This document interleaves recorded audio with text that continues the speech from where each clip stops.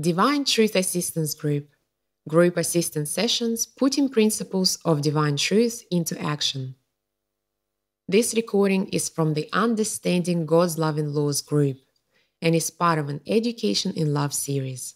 In the Enforcing Love and Truth Session 4 presentation, Jesus creates the correct environment for gaining an education in love by removing participants whom he feels are not addressing gender-based emotional issues caused by a lack of sincere desire for love, truth, and self-awareness. Recorded on the 23rd of November 2016 in Noosaville, Queensland, Australia. Last one of these. All of you going to shut down. And these are essential parts of trying to clean up our act. All right, so this one applies to one person as well. Alex, it's you. Yep, you want to have the mic with you? I'm happy for you to ask questions, but not too many because I've already... I felt it was me. Yeah. If I can just mention to you a few things that are really important for you before you go away. I feel there's 5 things in particular that you're just definitely not changing on. You're aware of them, so that's great. That's the only reason why you've been here for the first 3 days, in fact. Otherwise, I probably would have removed you the first night. But you're aware of these issues, but you don't treat them very seriously in terms of solving them or resolving them. So if I can just list them for you, and you can go back over this recording to check it out. The first one is your extreme level of arrogance.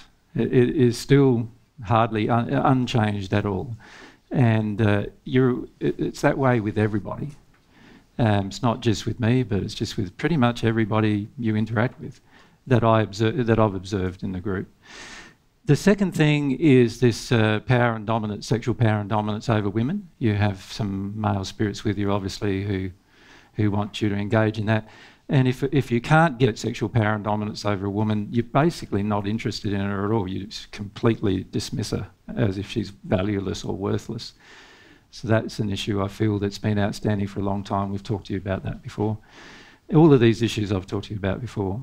The third one is more to do with your...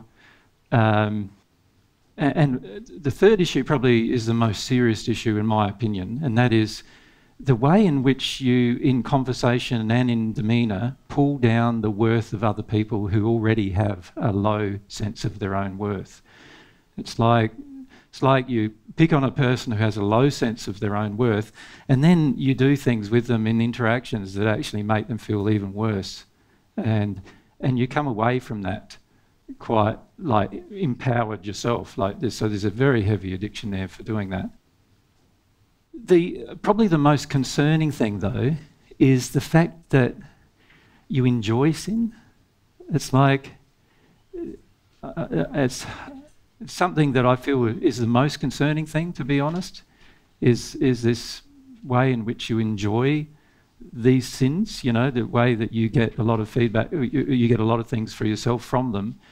But honestly, like, I'm really concerned about you, to be honest. I feel that you've had some awakenings in terms of right at the beginning when I met you, you basically were pretty clueless about what was happening and how much spirit influence you're under and so forth.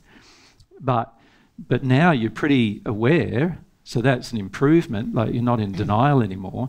But it's like you enjoy the sin so much that you just can't, you won't stop it. And my concern for you, mate, is that, man, it might be hundreds of years' time when you start thinking about stopping it, rather than actually starting to address it as soon as you possibly can as a priority. And I just feel that you're not placing a priority on it, even though you know that these are problems. Does that make sense? On each of those things. Okay. Yeah. I feel like I've been journaling about it in the morning and actually feeling about some of the heaviness of this stuff or the truth of it.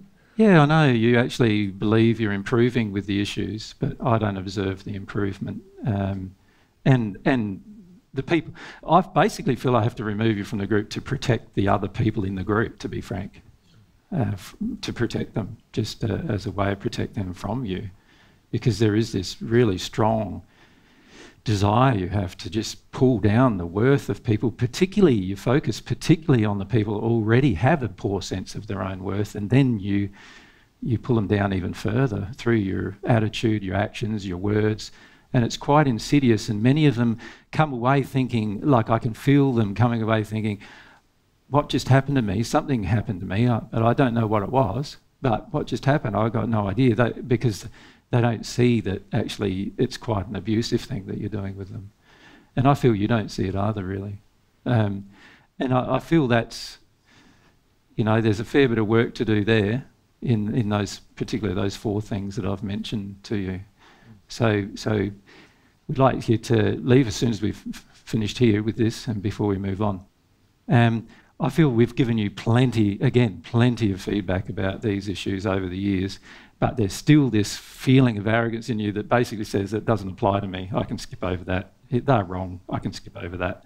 And it's fine if you believe I'm wrong, but I know from the interactions that you have with others how much others get harmed by those interactions. So it's time for us to draw a line there. Make sense? Yeah, cool. Yep. Okay, so that's it for today about enforcing love and truth. That's our last session. We won't be doing any more of these sessions on the last 2 days.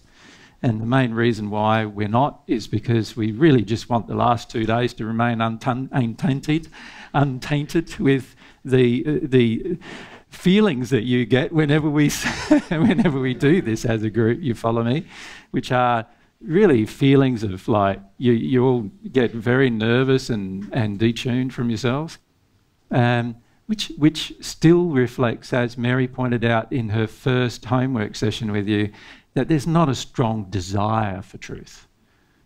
Right? Now, with all of these people we've removed, the majority of them we've had long conversations with, and in many cases, many long conversations with about their issues. But the reality is a person who has a strong level of desire for truth, you only ever have to have really one conversation with them. When it's something that they don't or are not aware of, you only really need one conversation. You don't need lots and lots of them. Does that make sense? So that's how in future we're going to measure people's desires. We're going to see how many conversations we've had to have with you about the same issue. Does that make sense? Okay, we'll just have a pause for a second while I switch slides and Lena does too, and then we can get started on our presentations this morning.